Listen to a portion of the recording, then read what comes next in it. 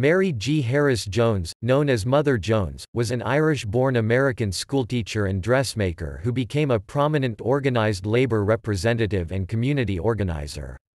She helped coordinate major strikes and co-founded the Industrial Workers of the World. Jones worked as a teacher and dressmaker, but after her husband and 4 children all died of yellow fever in 1867 and her dress shop was destroyed in the Great Chicago Fire of 1871, she became an organizer for the Knights of Labor and the United Mine Workers Union.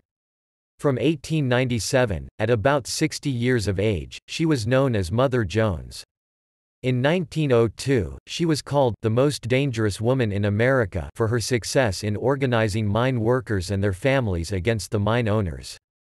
In 1903, to protest the lax enforcement of the child labor laws in the Pennsylvania mines and silk mills, she organized a children's march from Philadelphia to the home of President Theodore Roosevelt in New York.